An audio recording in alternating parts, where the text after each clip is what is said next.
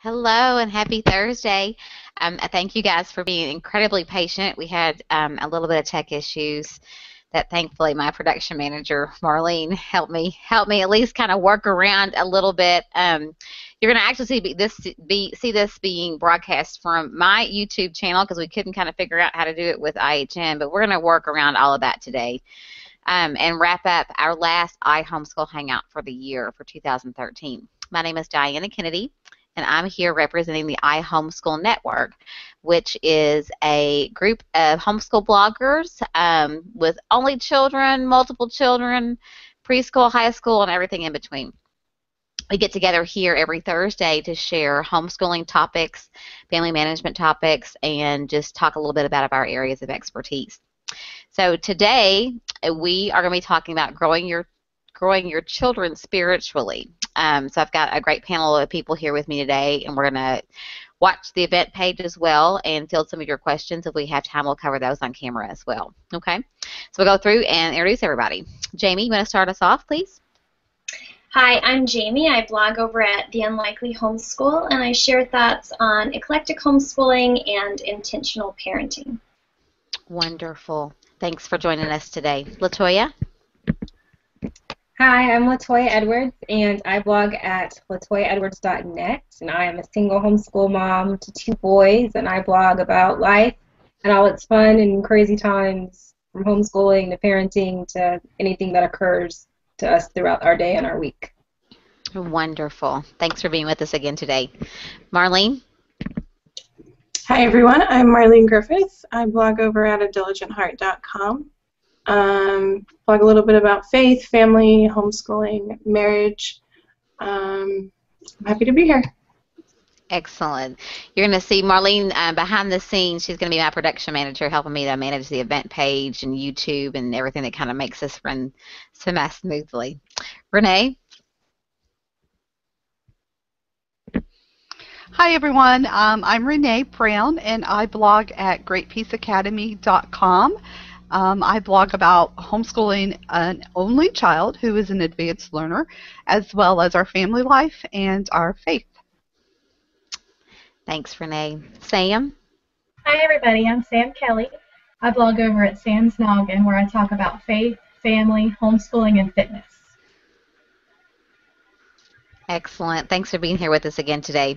Once again, I'm Diana Kennedy, and when I'm not representing the iHomeschool Network, you'll find me at thekennedyadventures.com. I write about living my Catholic faith, managing a large family, and our misadventures in homeschooling. So welcome, like I said, once again, thanks for going through our technical issues with us too. And so we're glad that you could join us today. We're going to talk about raising or growing your kids spiritually. If you listen to our intro, something that I noticed that all of us mentioned is that we all are pretty forthright and talk a lot about our faith on our blogs. So it should not come as any surprise to us that it's an area of importance that we'd like to work on with ourselves and also with our families. So we'll talk about a few tips that we do, questions that may come up, that sort of thing. Let's start. I'll have my panel address why is it important to grow your kids in faith? Anybody want to tackle that one first off? I can. I really think the whole point of parenting and homeschooling is discipleship, and the big part of discipleship is helping your children grow spiritually and in their faith. And so that is really the focus of all of my parenting efforts at our homeschool. My kids will tell you that we start every day with, devotions and Bible and prayer. And for us, sometimes, if that's the only thing that we get done that day, I still count that day as a success because that's the most important thing for us, and that's what we focus on. Excellent. Anybody else want to input some of their stuff too? Well, I think that initially it's a call to obedience. I believe that God in His Word calls us as parents to be, like Latoya said, discipling our own children. I think it's a way that we can pour in our own worldview to our children and give them just a firm foundation of our faith. So. Excellent. Go ahead, Renee. A couple of years ago, I went to a conference on, it was a church conference actually, but I took a class there on homeschooling and how we are to determine what our end goal is. And if our end goal is anything but heaven, then we're missing the mark. And we really need to focus on training up our children to reach their eternal goal, which is heaven. Excellent. I think we'll talk a little bit about, we'll start kind of like with what resources that we use and kind of how we work this into our day. Let's talk about that.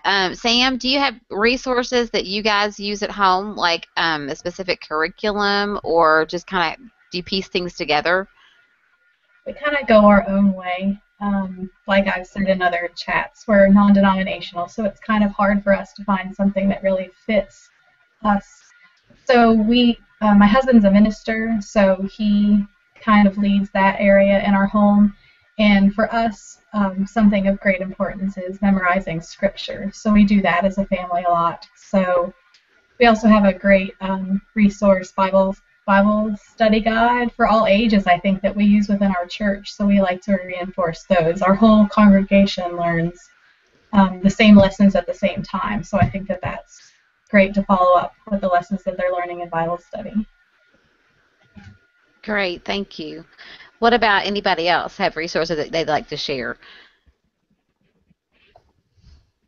I've been using the Leading Little Ones to God with my guys this year.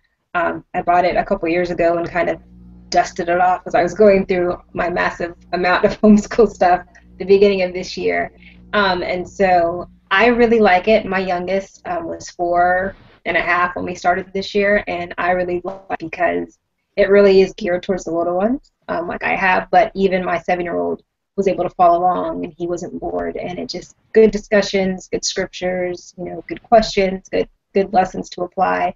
And so we kind of use that along with, we also use, my brain died, Answers in Genesis, and then just, we read our Bibles together as well. Great. Anybody else have resources to share? I'm gonna wait till last on this question. I'm gonna let everybody else go ahead on me. Well, I'll go ahead and share. We use different resources for different types of intentional faith building. For instance, my kids each do their own personal devotions, so I've provided some great resources for that. I have an emergent reader, and he uses the See Me Read Bible, and it's a Bible based on emergent reading skills, very similar to like a Bob book kind of book, but it's faith-based, and it's just scripture and scriptural stories. For us as a family, during family devotions right now, during the holidays, we're going through the Jesse tree and pulling in scriptures and going through the Jesse tree characters in the scripture. But I really like Desiring God resources. I don't know if anybody's familiar with those. They have a scripture memory packet called Fighter Verses, and we have always enjoyed that one. Right now we're going through a series of 3 books put out by Sally Michael, and they're called God's Names, God's Providences, and God's Promises, and they're really excellent tools to really share specific points in Scripture as well as people in Scripture that point to that specific character, quality, or attribute. So they've been very helpful in our home. Excellent. That's something I'm not familiar with those resources, but for those of you that are watching via YouTube or either over on the event page, I'll have Jamie put some of those links over on the event page that you can take a look at those and see if those will work for your family. Renee, what about you? Yes, I have 3 different resources, and one Sam has already mentioned actually, and that's Bible Study Guide for All Ages. It is exactly what it says. It is for all ages. It was written by a homeschooling mom named Mary Baker. She lives in Arkansas, and she had a desire to train her children in the Word of God. So she created this great dynamic resource that does just that, and it covers the entire scope of Scripture for all ages, beginning from 3 through adulthood, actually. That's why Sam's able to use it at her local congregation. And then another one that I use is apologeticspress.com. And this is, it's not specifically geared toward homeschoolers. It is geared for general Bible study, but it's also, the guys who run that site, they are trying very hard to defend the Bible and everything that that contains. So they create materials for children, for adults. They have one specific one that I'm really excited about is called Discovery Scripture and Science for Kids. It's a magazine. It's got like 4 or 5 pages, and it talks about science and how science comes from the Bible. We can learn from the Bible all about different things in science. And the last one I want to share is it's actually a CD of songs, and this too was produced by a homeschooling mom. It is called Hannah's Hundreds. There are 4 volumes in this particular series, and each volume has 100 scriptures set to song. So if you go through all 4 volumes, by the end, your children will know 400 verses of scripture. There you go. Thanks, Renee. If you don't mind, too, later on, if you guys will leave those links over in the event room, too, for other people to be able to see. I have heard other people mention Hannah's Hundreds before. As a Catholic family, we kind of do a little bit.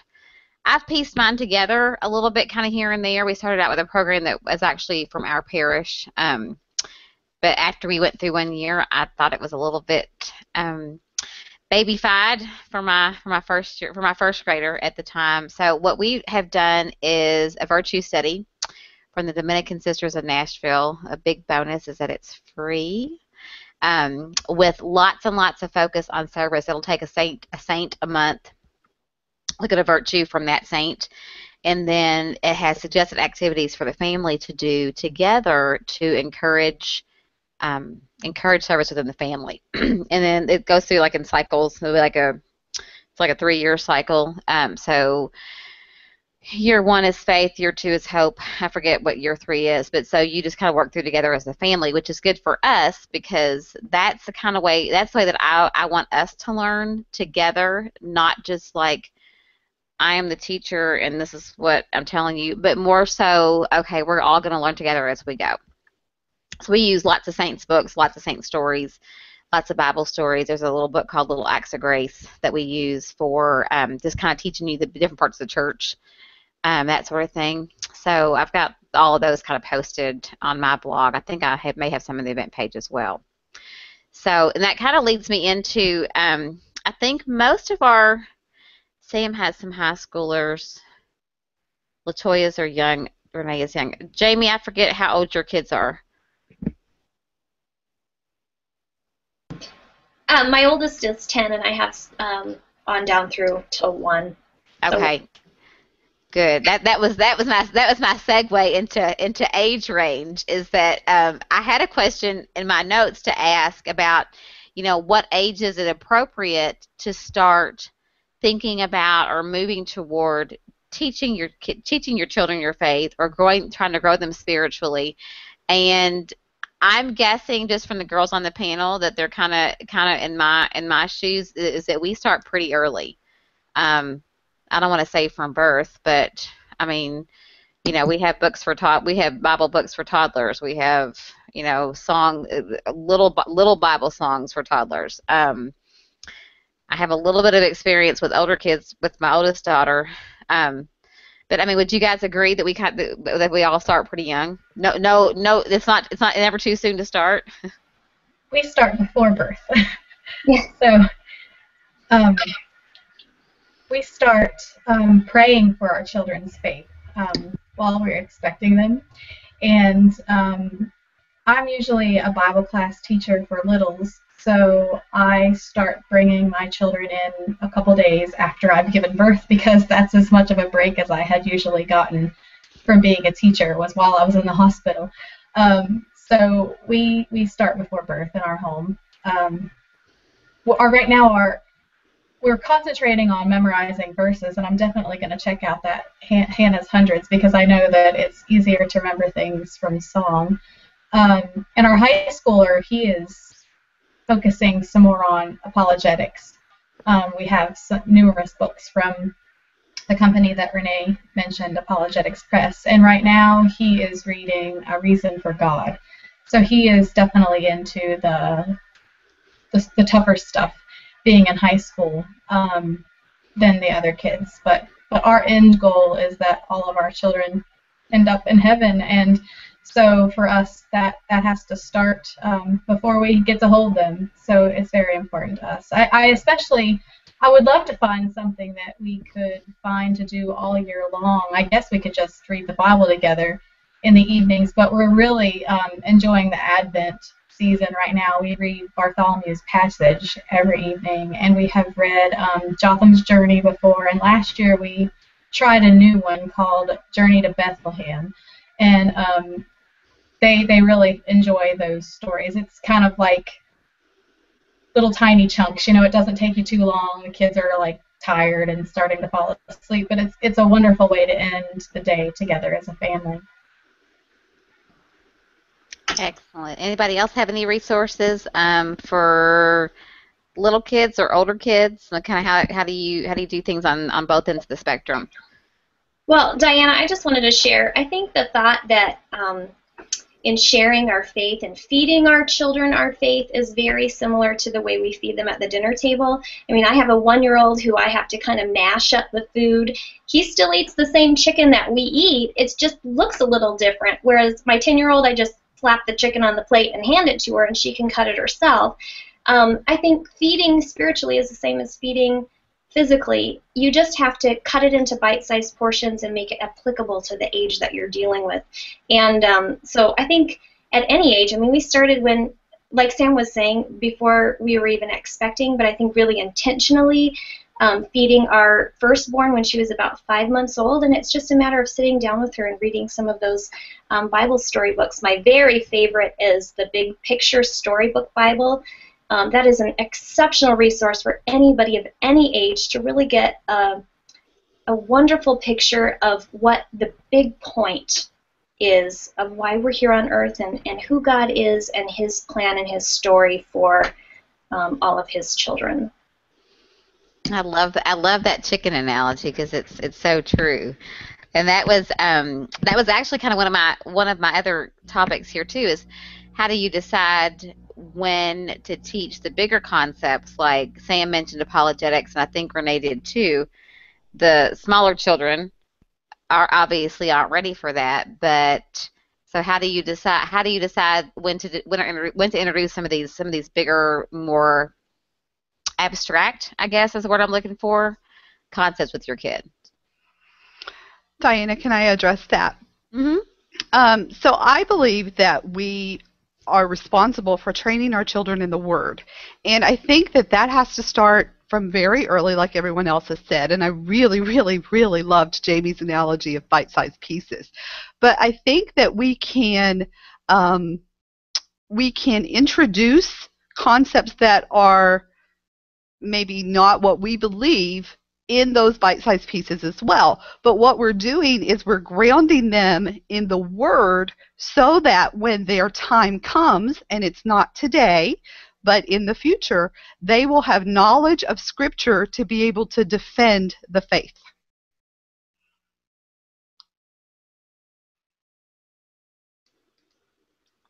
Excellent. Thanks for your input with that too. All right. Anybody else have anything to add before I kind of want to take a different tack with this topic? I did want to mention. Go ahead. When you asked about how to address the difficult topics and when, for us, we don't get into the study of it until they're a little older, but it's something that we discuss as a family, things that come up in society when they find out things that others believe that we don't believe. We don't necessarily grab out a book and say dig in and study all of this, but we have an open discussion about it and talk about why and how, and my husband will mention a few scriptures that will be applicable to that situation. So it's not as much an in-depth study as it is we're going to discuss these things as a family so that our children know where we stand and why we stand there. Excellent. We do a lot of the same thing too, age appropriate, obviously. What about because that brings me to another point. Do you do most of your teaching at home formally? Like, okay, Tuesdays we do Bible studies, or we'll do Bible on Tuesday, Thursday, Friday, or do you weave it in throughout your day? Is it more formal? Is it more informal? I'll tackle that one, Diana. I think it's a twofold answer. I think it has to be a combination of both. I think my husband and I are very intentional on purpose at certain times, like family Bible study at night, and encouraging the kids to develop the spiritual discipline to have family or personal devotions.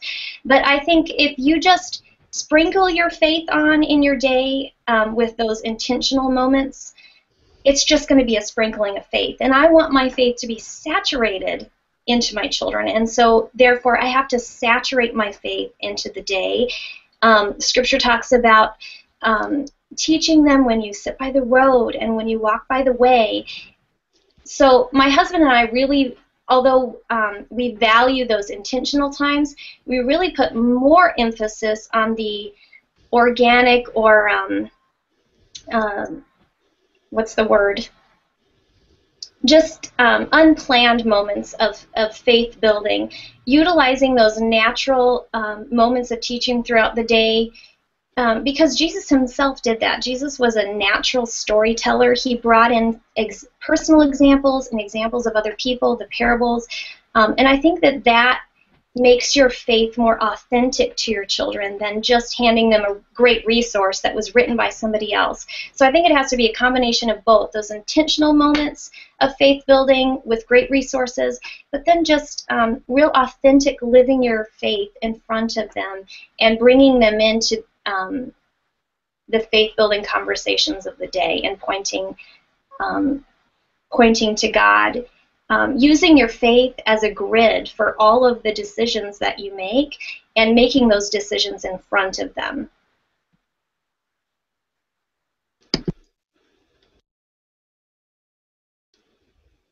Excellent. Thanks for your input there.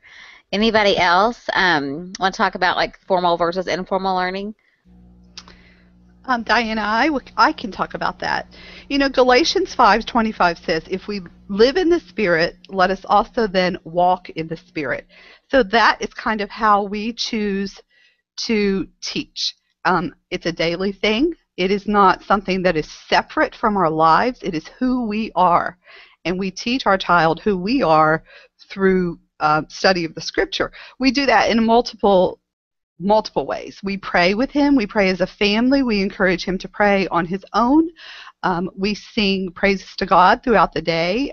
You will often hear one of us or all of us just start singing. We just sing together, or one will be in another room and you'll hear them singing by themselves.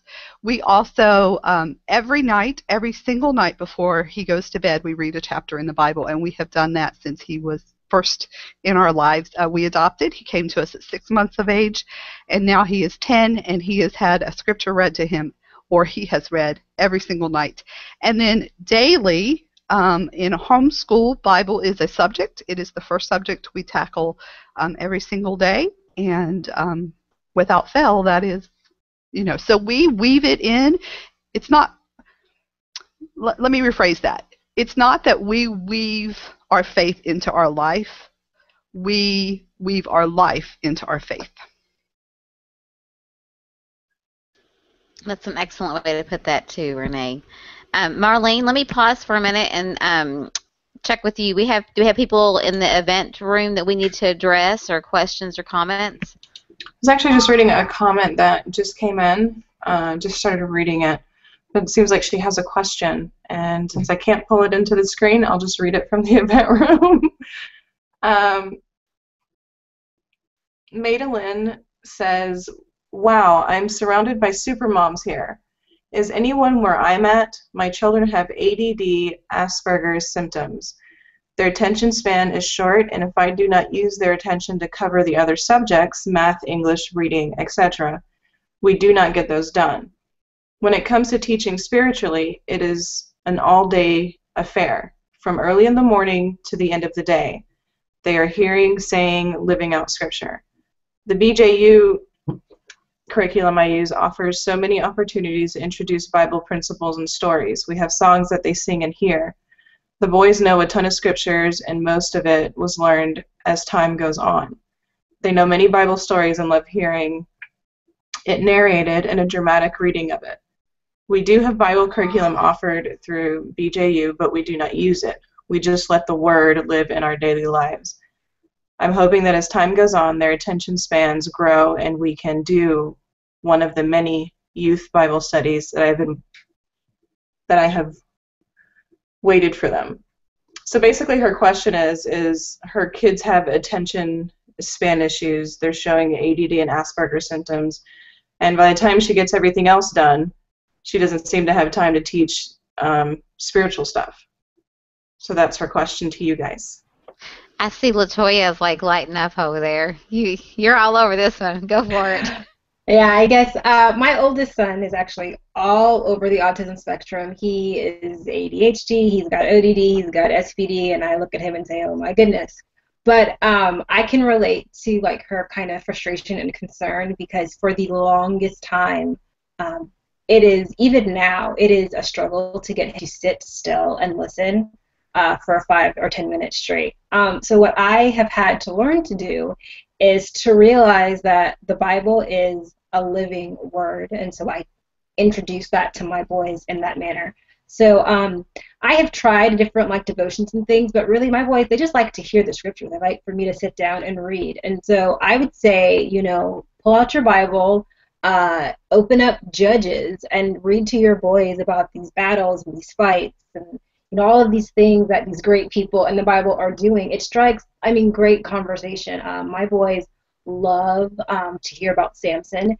And so we read Samson and they, you know, I let them act out, you know, the different fights and things. And my son's like, Mommy, I'm going to get the lion. And I'm like, that's great, you know, but what do we learn about that? Like kind of use their lack of attention span to just bring it alive. I mean, you can do that with almost you know, any story whatsoever. So often for us, I will read a scripture and I will let my boys act it out or build something that goes along with it, or I might take them outside to do something.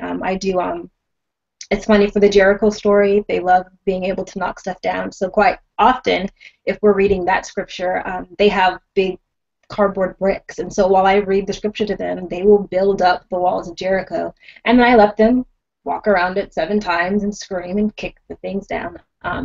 So I think it's not so much, I don't think it's so much about having them kind of sit and focus, but if you just start your day with that. I mean, I can't tell you the number of school days where we have literally done Bible and nothing else.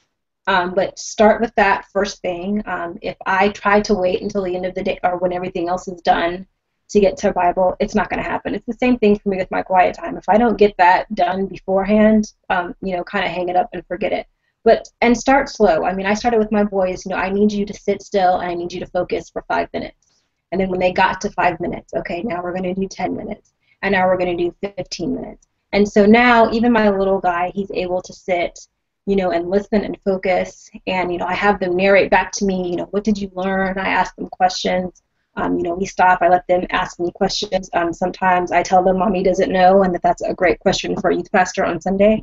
But I just kind of try to get them involved. And honestly, I have found now that I don't have any attention problems whatsoever when it comes to the Bible. If I'm like, we're going to, you know, read our Bibles, I mean, they get their Bibles, they sit down, and they're ready to go. And it really sticks with them.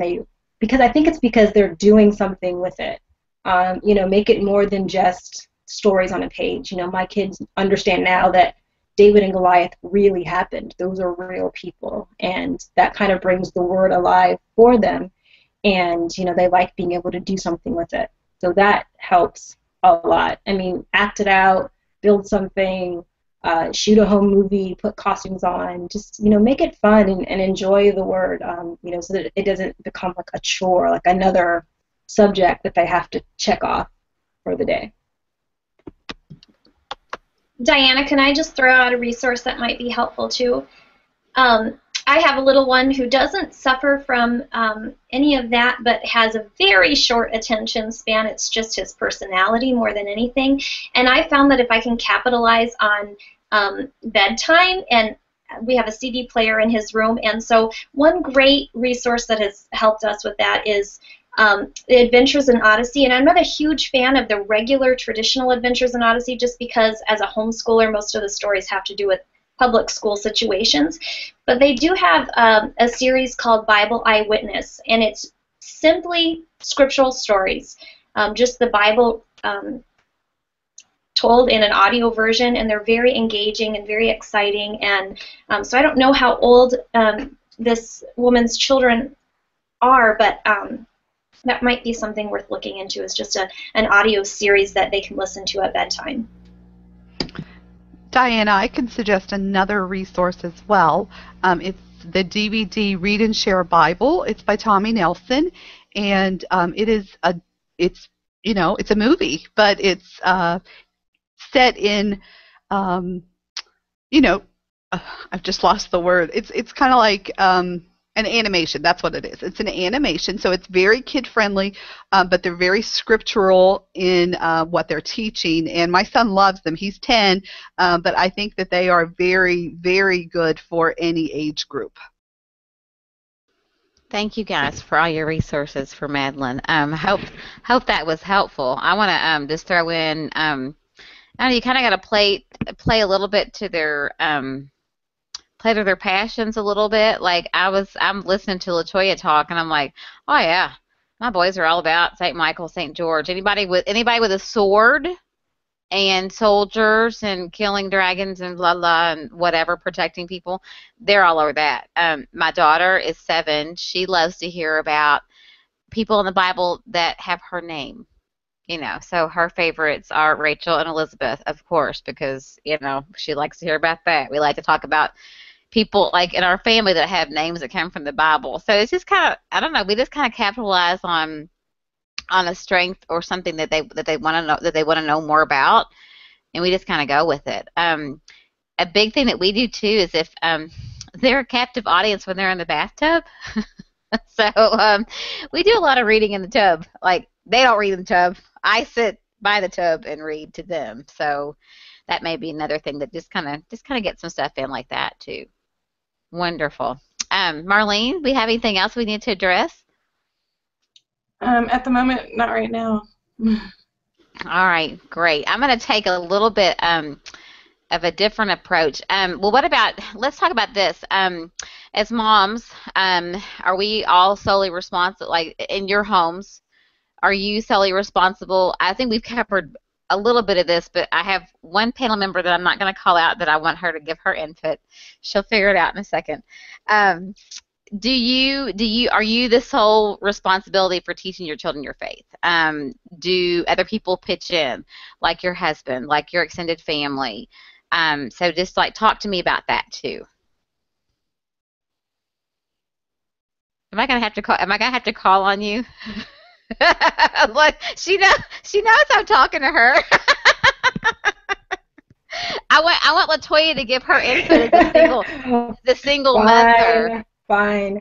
Well, to answer your question, yes, I am the sole person in the house that's responsible for my kids' spiritual growth. Their dad is not, he doesn't attend church, he doesn't do studies with them and that, so he has not yet stepped into that role. We pray for him every day that he will. But yeah, it's, as a single mom, it's on me, and so I field all the questions, I initiate the studies, the prayer, and all of that. I will say, though, that I have a few people that kind of help support me in that. We had a really excellent youth pastor. He's left the church for, new ministry and stuff, but he was really, really helpful at the beginning of the year when he was at our church, and just supporting me and answering questions that I didn't have answers to, and, maybe talking with my son on a, man-to-man type level and those things. And then also, my boys are in Royal Rangers, and so once a week they get to go and be in kind of this mentorship program where they're with other boys their age, they're hearing from other godly men. But for the most part, it's my job, and it's a job that I don't take lightly, and I understand that it is my job. And it's actually kind of funny because it causes some tension in my family, because I have members in my family that think that they should all have input into those kinds of topics and things. And so I have had to learn to kind of put my foot down with telling my kids it's okay to ask this person these kind of questions. It's not okay, come talk to mommy, or we don't fellowship or hang out, here and there. But I do the best that I can, and I have lots of friends praying for me, and we pray every day for God to send, a mentor, or, for the father, or, whatever it is, for some help, because it would be nice to have somebody else to share the duty with. Just in case anybody thought I was picking on LaToya, I knew a little bit of background of her experience, and I wanted her to share it just because I feel like probably some of our viewers may be in the same boat, and just to kind of know that, hey, you're not alone. You're not the only person that's kind of shouldering. And I don't want to call it a burden. What's the word I'm looking for? Huge responsibility. We bring it up at baptism. We're reminded that our priest will go through, and I can't remember the exact words, and I always sob, big fat ugly tears during baptism, because we are reminded that it is such a ginormous responsibility, and this is what we've been called to do. So it makes me cry, because I'm just like, oh man, here we go again. This is a big mountain to climb. So you have to kind of take it in little bites. So, but thank you, LaToya. I appreciate it. Anybody else want to talk about kind of how they do it, and do you involve your extended family? Is that a source of stress for you? How does that work?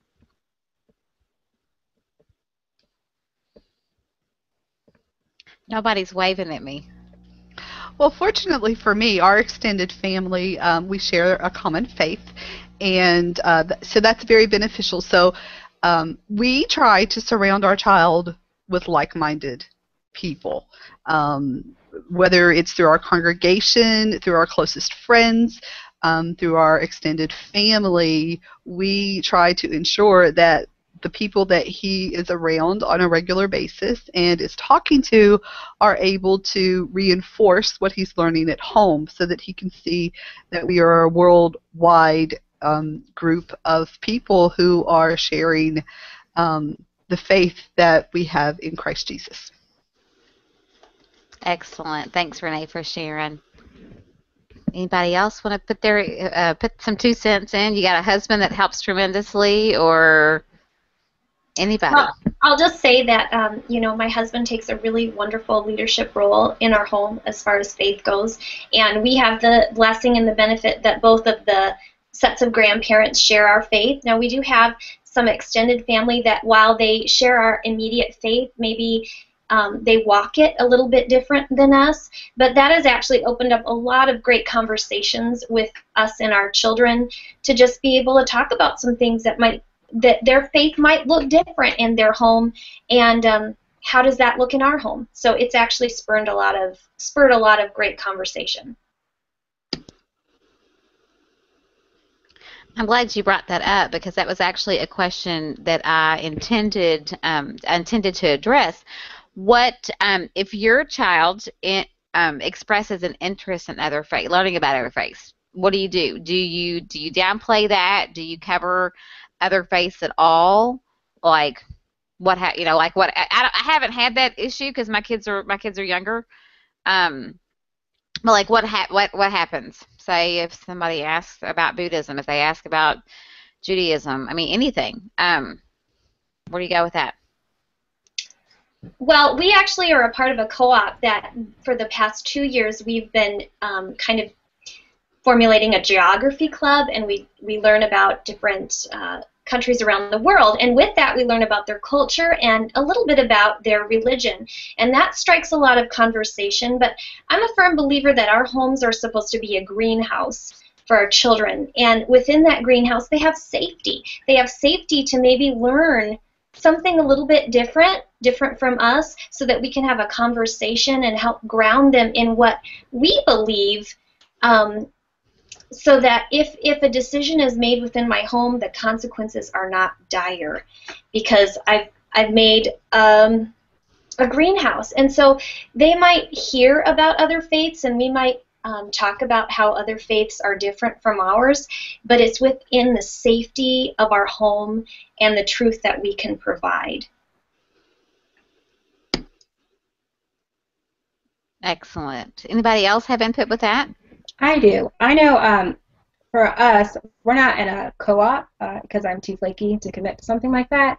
But my boys do interact with lots of different kids, from different families, especially when they are with their dad. That's a whole separate set of, people that they're interacting with. And what I have found to be so helpful, and one reason why I make sure that we are doing our Bible every day, is that I'm trying to teach my children to use kind of the word as their test for things. So my son came home one day and he was like, Mom, I was talking to my friend and he was talking about this man and he went on this voyage and he cut off this lady's head and she had snakes and there were gods and other people.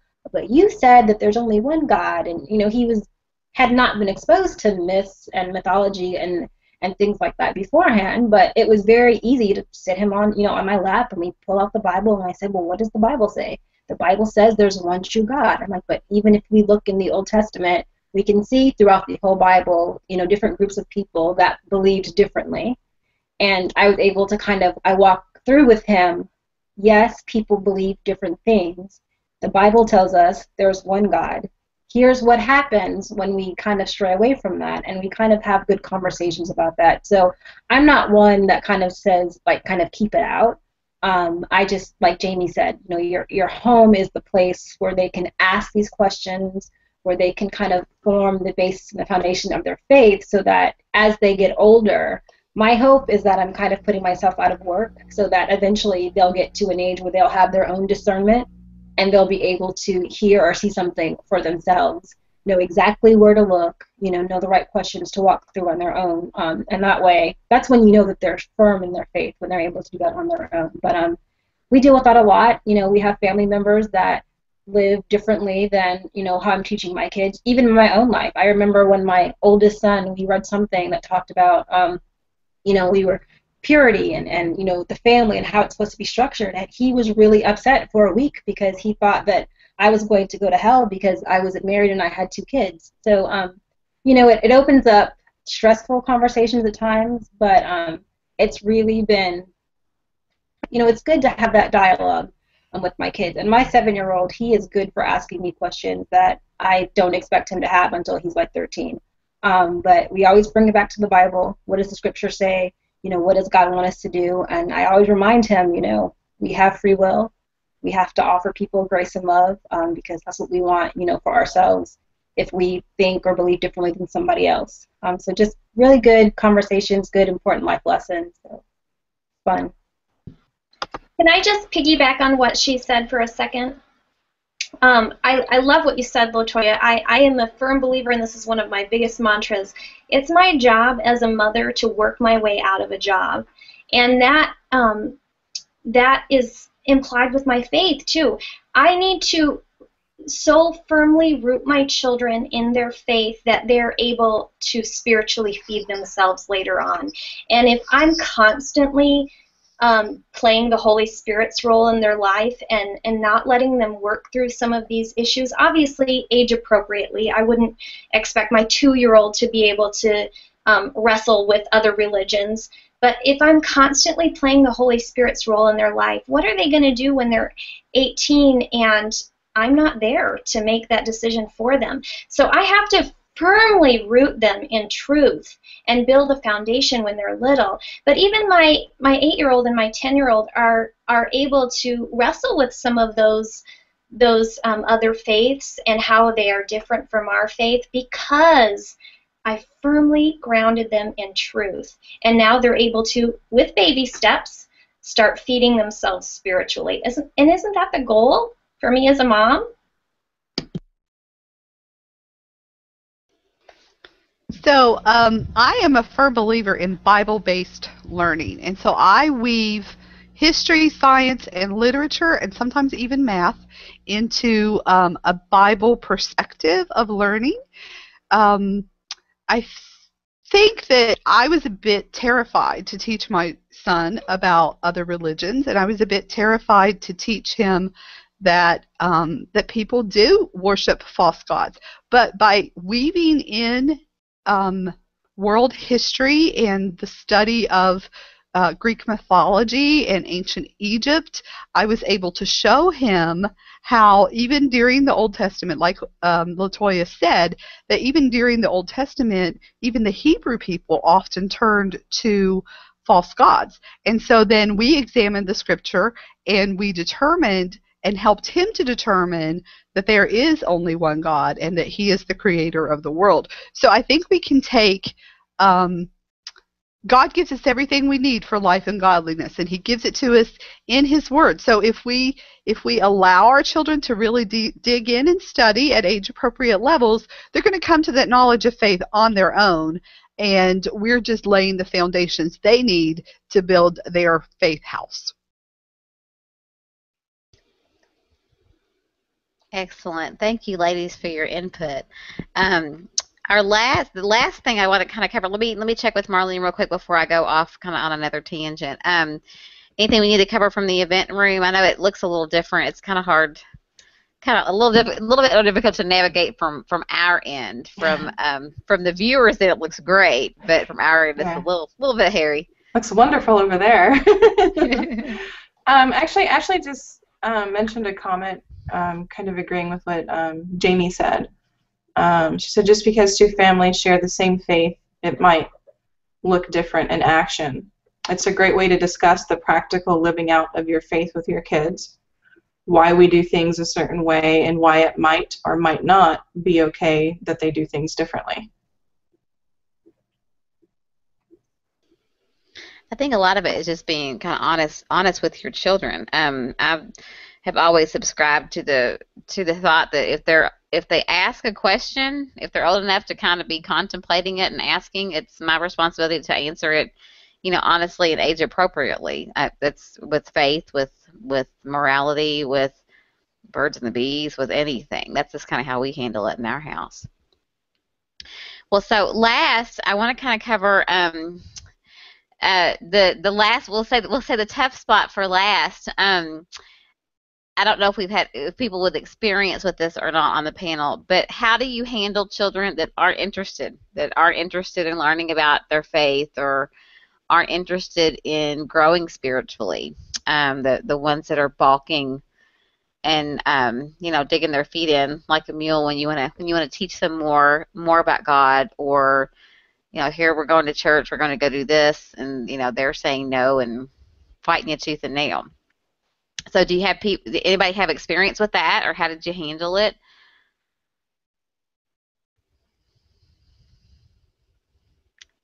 Nobody? Well, I'll just say, the verdict is still out on my parenting and how I've poured into my children. Only time will tell. But we did have a situation where one of our sons didn't seem to have a natural drawing or an interest like our others at that same age. And my husband, bless his heart, just determined that he was just going to pray daily, be on his knees daily, that God would draw that little boy to him, because there's nothing that we can do to play the Holy Spirit's role. It's our job to be obedient to our call to train our children, but beyond that, we can't play the Holy Spirit. And so he just determined that, of course, he prays for all of our children, but just to really pour a significant amount of prayer for that one child, for that one need, that he would be drawn to God and things of our faith, and we're already seeing the fruits. So never underestimate the power of prayer. Excellent. Anybody else have input for that one? Just a little bit. I know my youngest, until about this year, was very resistant to anything to do with the Bible or praying or whatever, and he's little, so I basically just let him know that me and my house will serve the Lord. And so when it was time to have Bible time, I was like, if you don't want to participate, that's fantastic, but you will sit, you will be present, you will be respectful. And that's just kind of the rule in our house. We're going to have Bible time together, and if you don't want to participate and you're not interested, you sit, you be quiet, you know, you listen and you're respectful, and then you can go on about your business. And I have found that kind of doing that consistently, his heart started to change, and you know, he didn't want to be there, and then, wait, mommy, what are you reading? And then, oh, can you find that for me in my Bible? To, mommy, I want Jesus in my heart, and I want to get baptized. So, I mean, granted, my kids are really small, but I will imagine that my stance won't change as they get older. You know, we're going to be in here, we're going to follow the rules, and here are the rules. Mommy, can we like an apple and have bread? Excellent. Thanks, Latoya. I think that about wraps it up for us, unless we've got comments from the event room that we can find find and address. We actually have a couple of people sharing links to their different resources they enjoy. So I guess if our watchers can hop on over to the event room, just go and look through those links. There's some really awesome resources being shared over there. Excellent. All right. Thank you so much, you guys, for spending your afternoons with us. This is going to be our last hangout of 2013 because we're going to take a break for Christmas. And then we will be back in 2014 starting on January the 2nd. You'll find us here every Thursday, 2 p.m. Eastern, 1 p.m. Central, noon Mountain Time, and 11 a.m. early for the folks over on the West Coast. You can follow. What I would encourage you to do is to circle all of our panel members, and then we're going to go through the interviews real quick again for you in just a second. Follow those girls on Google Plus and check out their YouTube areas. You can circle the iHomeschool Network. Follow us on YouTube as well, and then just kind of keep your eyes peeled. We'll be announcing the schedule of topics that are coming up for January and February pretty soon, so just keep your eyes peeled. It'll be at ihomeschoolnetwork.com/hangouts, and then once we get that finalized, we'll put it into like a printable schedule that you can stick on your refrigerator and put in your phone and be reminded to come and join us every Thursday. All right, thank you so much, ladies. I have Jamie from the Unlikely Homeschooler, Latoya Edwards from LatoyaEdwards.net. Marlene Griffith is at adiligentheart.com.net. I always forget. .com. Renee Brown is at Great Peace Academy, and Sam Kelly is at Sam's Noggin. I'm Diana Kennedy, and you'll find me at the Kennedy Adventures. Thanks so much for spending your afternoon with us. Bye-bye.